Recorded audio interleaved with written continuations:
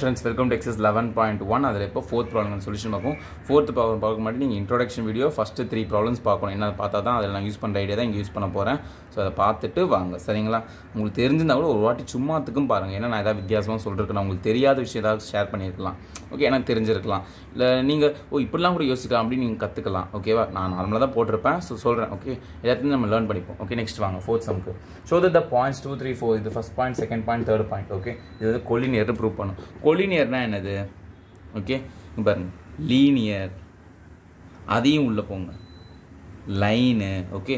So வெறும் line. அப்போது 3 points வந்து lying on the same line, 3 points வந்து ஒரே லைனில் இருந்துச்சுன்னா அதுக்கு பேர் கொலினியர் பாயிண்ட்ஸ், கரெக்டாக? ஸோ இப்போ கொலினியர் கண்டுபிடிக்க ஒரு 2 ஸ்டெப் இருக்குது, ஓகே? உங்களுக்கு நான் கொலினியர்னா என்ன கன்ஃபியூஸ், ஏன்னா நீங்கள் நிறைய கான்செப்ட் கொலினியர் பார்ப்பீங்க, கன்ஃபியூஸ் ஆகும் ஒரு சில இடத்துல. அதுக்கு ஷார்ட்டாக இந்த மாதிரி ஞாபகம் வச்சுக்கோங்க. என்னென்னா கொலினியர்னால் first direction ratio of ஏபியும் and பிசியும் கண்டுபிடிச்சிக்கோங்க, ஏபிக்கும் பிசியும் கண்டுபிடிச்சிக்கோங்க, okay? So இது ரெண்டும் ஏபி அண்ட் பிசி ரெண்டுமே வந்து மல்டிபிள்ஸாக இருக்குது.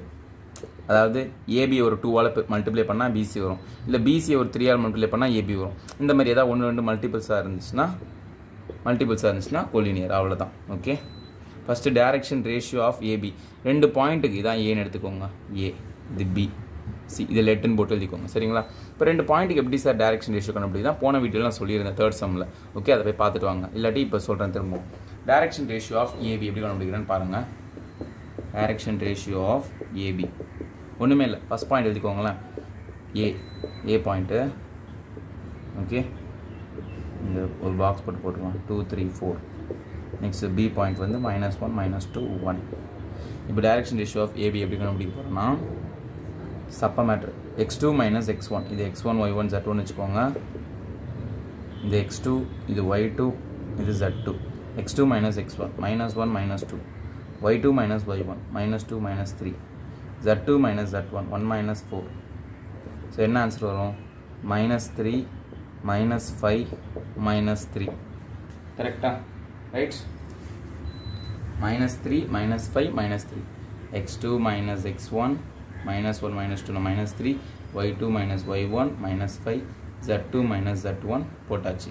இப்போ டைரக்ஷன் ரேஷியோ ஆஃப் ஏபி முடிஞ்சுதா? நெக்ஸ்ட்டு பிசி கண்டுபிடிங்க, ஓகே? ஸோ என்னோடய பி பாயிண்ட் பிசினா இந்த 2 பாயிண்ட்டு.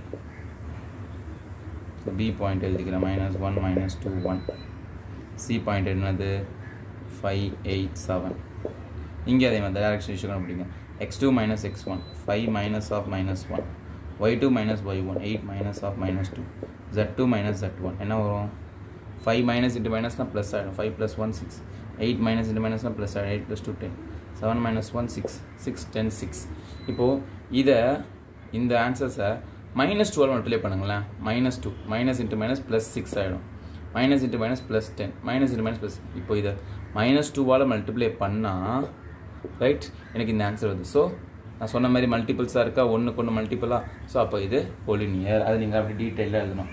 எப்படி எழுதணும்னா, it is clear that direction ratio of AB and BC are proportional.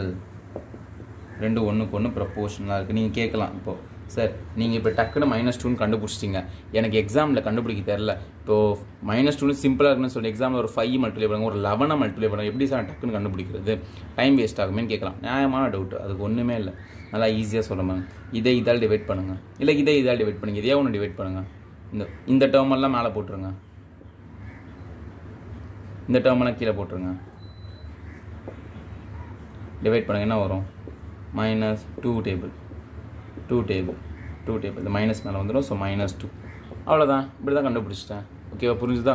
அப்படி இல்லையா, இதை மேலே போட்டு இதை கீழே போட்டு டிவைட் பண்ணுங்கள், அப்போ 1/-2 வரும். ஸோ ஏதோ ஒரு ரேஷியோஸ், ஓகே? ஸோ ரெண்டும் ஒன்றுக்கு ஒன்று ப்ரப்போர்ஷனலாக இருக்கணும், ஏபியும் பிசியும் இருந்துச்சுன்னா அது collinear. So therefore it is collinear. Some முடிஞ்சுது, புரிஞ்சுதுங்களா? ஓகே, ஈஸியாக இருக்க சம்மு. ஸோ அவ்வளோதான், 4th சம் முடிஞ்சுது. நெக்ஸ்ட் வீடியோ 5th சம் பார்ப்போம். தேங்க்யூ ஃப்ரெண்ட்ஸ், பாய்.